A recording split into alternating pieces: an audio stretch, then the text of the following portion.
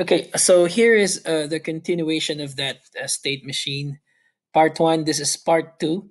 So we stopped when, okay, so initially your program will draw the housing because you have here the function, and then after you write the function, you call the function.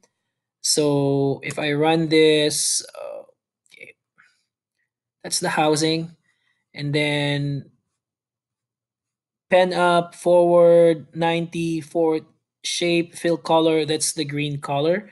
And then you initialize your state num to zero. So right now the state is zero. Now, again, if we this function def advanced state machine will check what the state is and will do some action based on what the state is.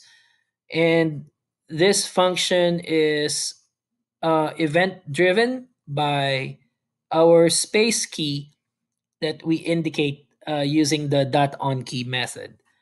Okay, so right now it's a zero. So if I call this, it will do this because the state is zero. If I press space, it will do this and it will change the state into one. So I'm going to press the space. So it moved the 70 and changed it into orange. So right now the state is one. So if I call the function again, so it's not zero, it's going to be one. So this is what it will do. It will move forward again 70 and change the state into two. So if I do that, it will be the red light. And then, so right now the state is two. So if I call this function again, uh, the state now is not, the state now is a what is a zero, hold on. Yeah, okay, the state is two. So it will not do this, it will not do this, it will do this. So it will move back 140 and turn into green.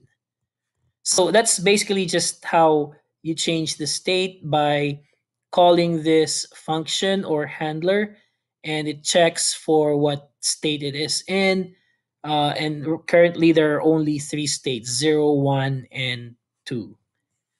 Okay, now for your assignment, if you look at this document, there is a suggestions that or some suggested exercises, and I'd like for you to try number two, and the output for number two, this will be a your turtle or your stoplight or your state machine will be driven not by a key press but by a timer.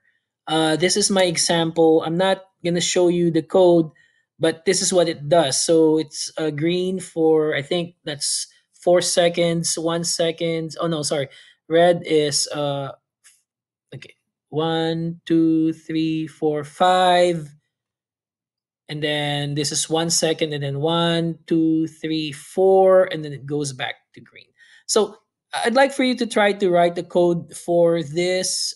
This is your output, and that's gonna be your assignment for next week. If you're done, if you think this is easy, you can just challenge yourself by maybe doing three or one, but I'm not requiring you to.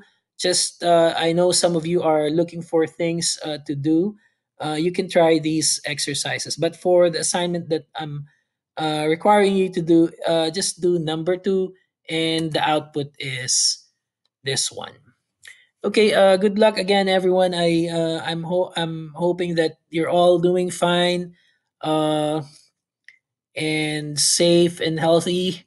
Until next time.